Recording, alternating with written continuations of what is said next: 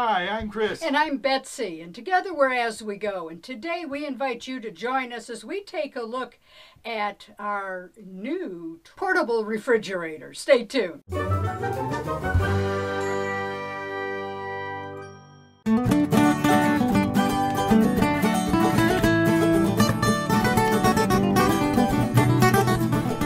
Okay, we've got it out of the box. It's a Joy Tutus, Joy Tutus. Joy Tutus. Couldn't find the pronunciation for anything other than tutu. So anyway, that's what it is. It's available on Amazon. We are not affiliates. This is just our humble opinion and our unboxing. But we learned about this particular one from our good friends over at RV Texas, y'all. They did a great in-depth review on their channel. But anyway, this is what it looks like once we get it out of the box. They had the lid taped shut with a little note, which of course you can't see because I don't. Piece of paper towel to the rescue. They had this little note taping the lid shut that just lets you know the refrigerator may have been inverted during delivery to ensure proper operation of the compressor. Please keep refrigerator standing upright for 12 hours before using it again. Well, that was easy. UPS delivered it yesterday afternoon, and it has been sitting more than 12 hours because that was like 3 in the afternoon, 2 or 3 o'clock in the afternoon. It's now 9 o'clock in the morning. So we're going to open it up and show you what's what, maybe. So just pop that lid open. There's a little chain that holds the lid from flying back. Yeah, which is nice. Cool little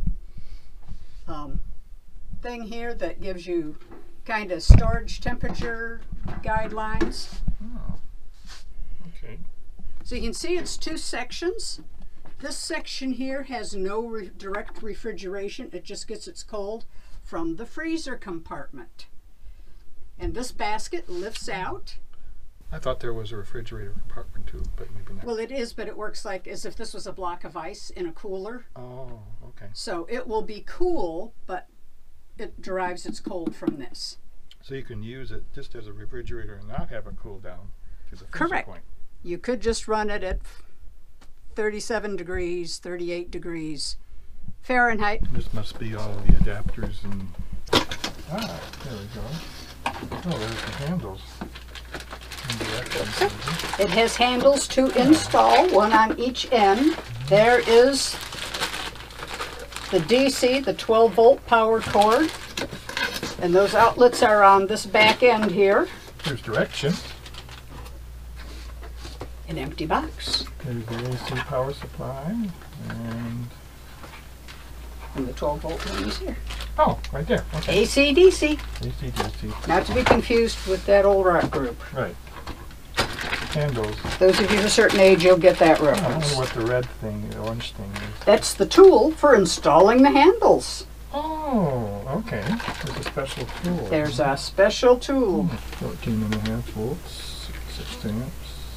Ooh, they even have the schematics in there. Cool. I will hand him the book so he can check out a couple of things. I'll Okay.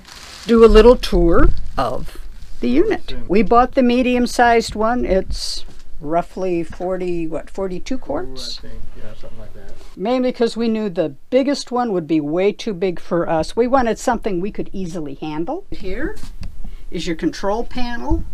And it has an economy mode. It'll tell you if it's running. You can adjust your temperature plus or minus.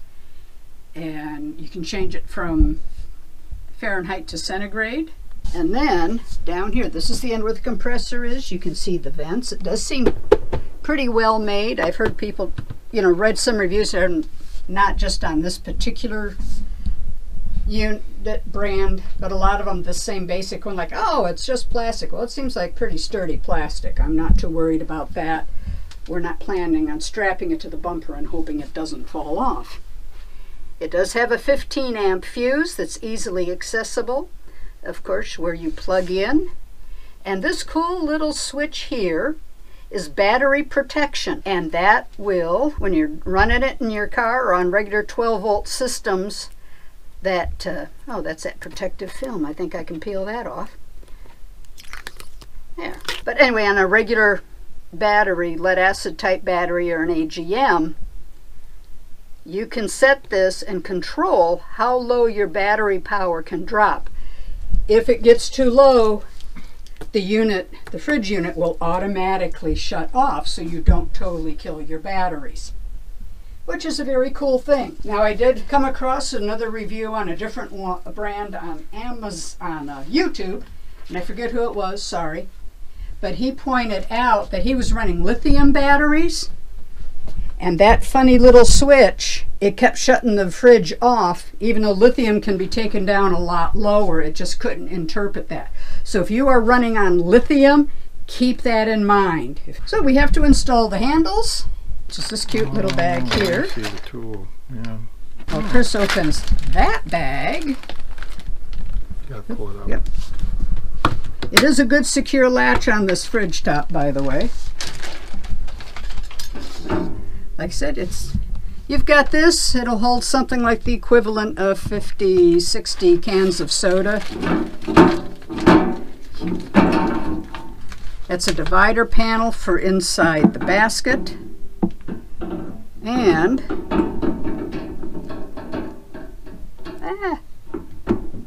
try to get that in there. Well, I'll fix it when I'm not trying to do it with my camera in hand.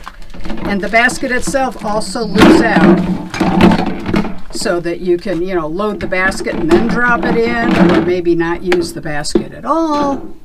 But that is just kind of a nice feature to have. So I'm loosening up the screws that are in there.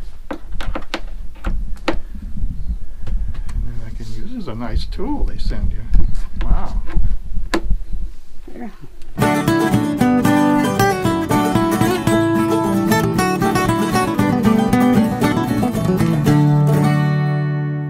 One of the nice things about this particular model, or this particular brand, is the handles are, whoa, that's a nice strong spring in that. Yep.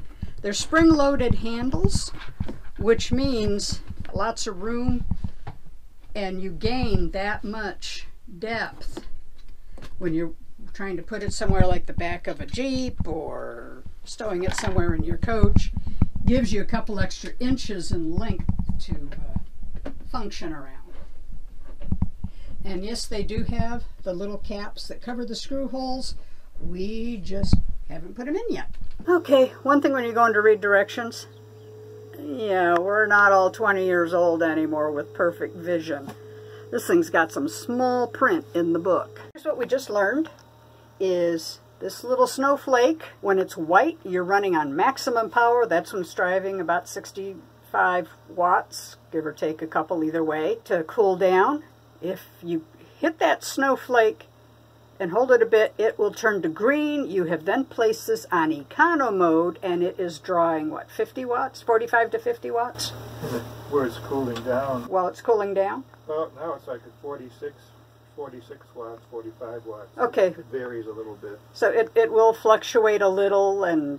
Probably as it gets cooling, it'll probably drop. Right. So anyway, it's down to about 45 watts, give or take a few, as it continues to cool down in econo mode, which is nice. So press the key 3 seconds.